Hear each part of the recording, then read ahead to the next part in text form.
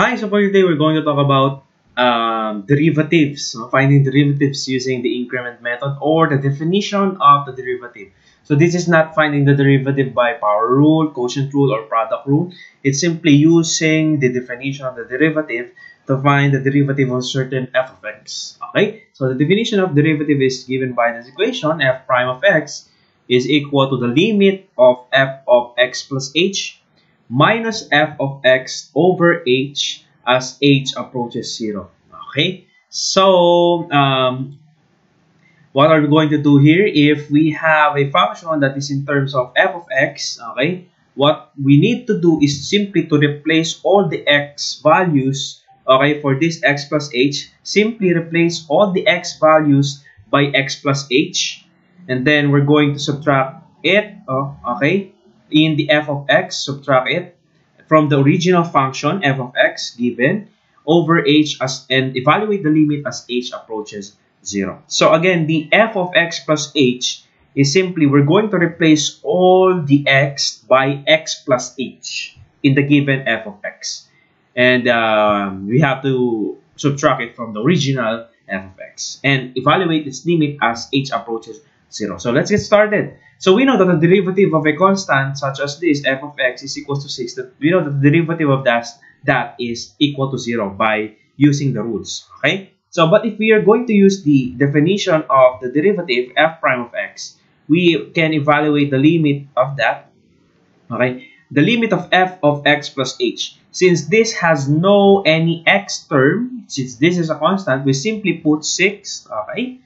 Okay, minus the original f of x, and that is our f of x, that is 6 over h. Okay, and as we can see here, the limit of h of this 6 minus 6 0 over h as h approaches 0. Okay, we know that 0 over h is simply what?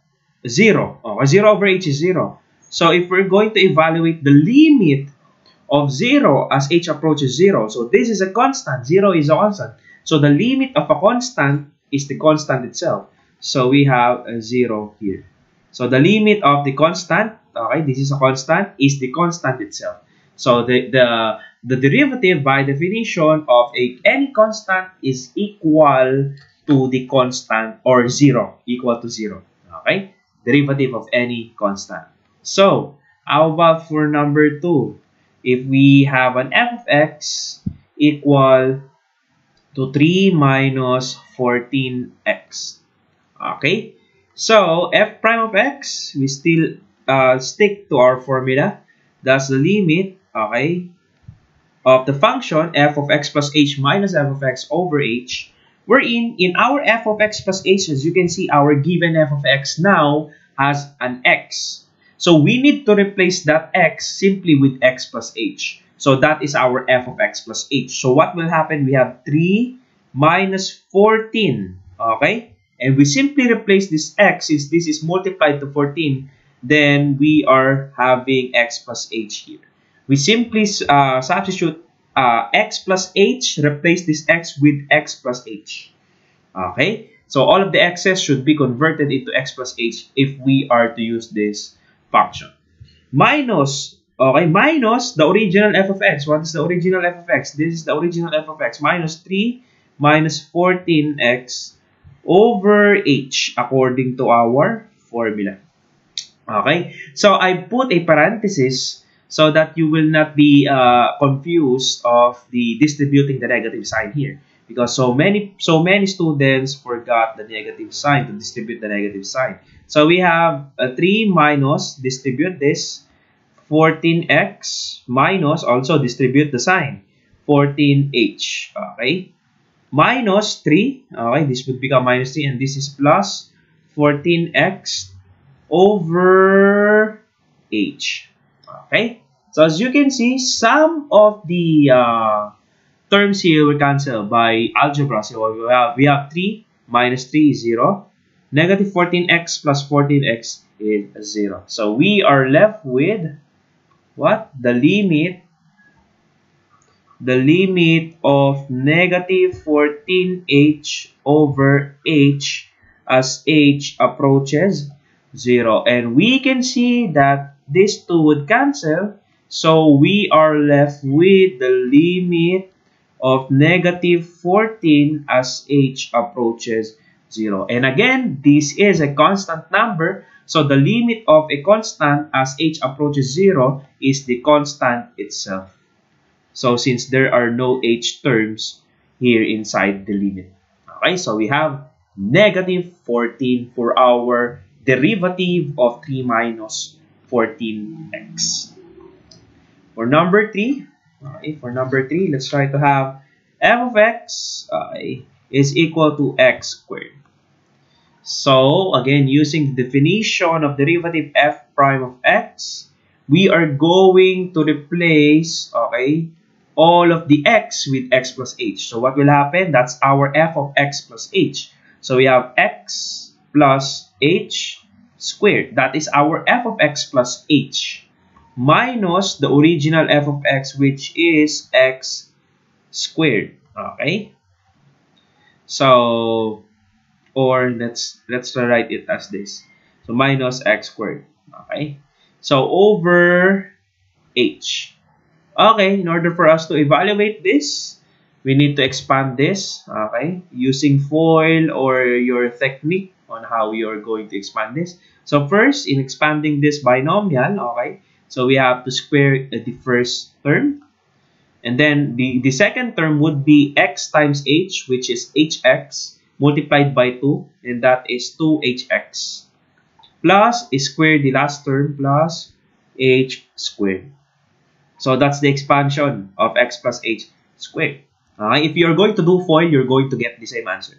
Minus, of course, x squared over h. So as you can see here, some of the terms would actually cancel. We have x squared minus x squared would be 0. And we are left with the limit of 2hx plus h squared over h as h approaches 0. So we can factor out actually what the h in this in the numerator. So we have h 2x plus h. Okay, so we have factored out h in the numerator so that it would be cancelled by the h on the denominator. So we have now the limit of 2x plus h as h approaches 0.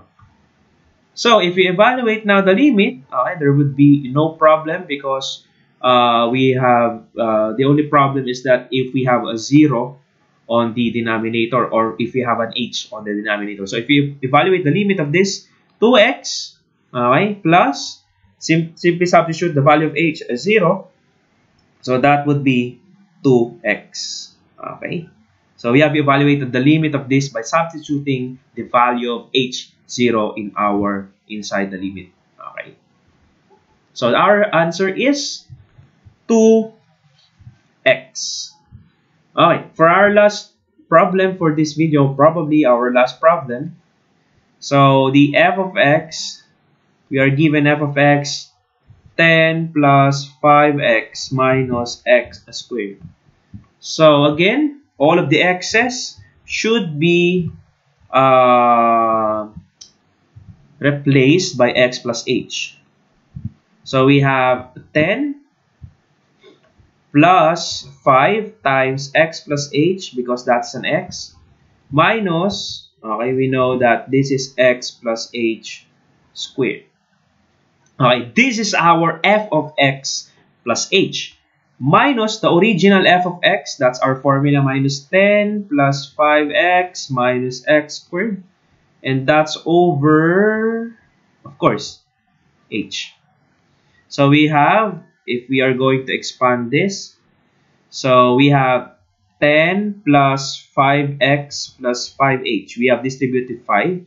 So, and we know this. We know the expansion of this.